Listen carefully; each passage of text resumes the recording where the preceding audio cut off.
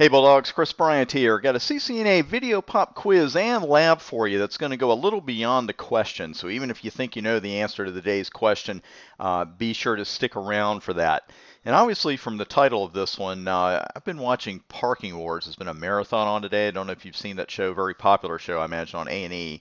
And I could be a parking enforcement officer for about 20 seconds. I don't think I could handle that. I think I need to stay where I am. I admire those people.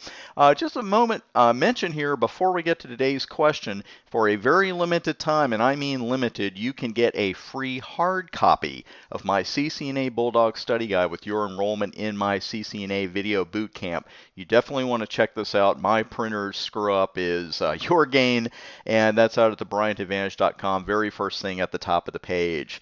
And if you think you can't wait for us to have a new website, you have no idea how I feel about it. Now, let's get to today's question in lab. If a Cisco router cannot find a valid startup config during the boot process, which of these four things is going to happen? And I'm going to show you one of these in action, but we're going to talk about a couple others while we're here. Is it going to go to user exec mode? Is it going to prompt you to begin a configuration dialog? Is it going to shut down because the post failed? Or is it going to boot into Raman mode? What do you think? Well, when I bring up the router this time, it's pretty much going to give you the answer. So let's walk through them on the board real quick, and then I'll bring the live equipment up. Now, if you can't find a startup config file, you're definitely not going to boot to user exec. So that's one we can eliminate right away. Now, it's C, the router will shut down due to the failed post. This is one of those answers you have to watch, because if the post fails, the power on self-test, the router is going to end up shutting down. But, and you knew that shoe was going to drop, but not finding a valid startup config file is not considered a failed power on self-test. That's more like it's checking for memory corruption. You know, the number one post that fails really is a fan. They'll call it an environmental concern or something like that on the screen. But if the fan isn't working, there's no reason for the router to boot up because it can't possibly stay running. So that would be a power on self-test failure, and that would shut the router down. But a valid startup config file missing is not a power on self-test. What the router is actually going to ask you to do is, or present you with, is this musical question: would you like to enter the initial configuration dialog, yes or no? And it looks like a simple little question here. We're going to say yes, just an innocent little question. And then you go in here and maybe you don't want to do it. Now what this config dialog does, it asks you if you want to start setup mode. And that's what we're in right now. And if you start going through here, and to me it's kind of a clumsy way to set the box up. Some people like it. So if you like it, more power to you. But I'm not crazy about it, and what I have found is that a lot of people will get about this far into it and say, you know, I really just want to do it from the command line, but they don't know how to get out.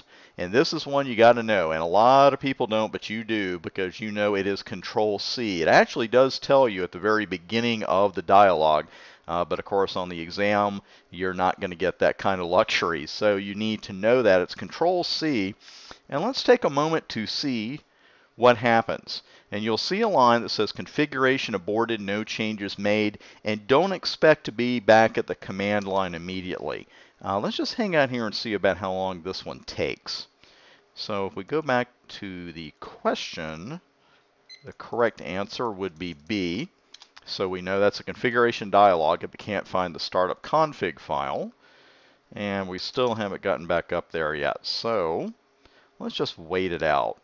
And what's going to happen here if you keep going, because I rarely go farther than this in my videos, it is going to ask you a question about everything under the sun. It's going to ask you about every interface on your router. It's going to ask you about just about every single thing the router can do. Uh-oh, running out of ad-lib material. Now what am I going to talk about? Let's just stick around and see how much longer that takes. There we go. Press return to get started. That's what I wanted you to see. You do have to do that one more time.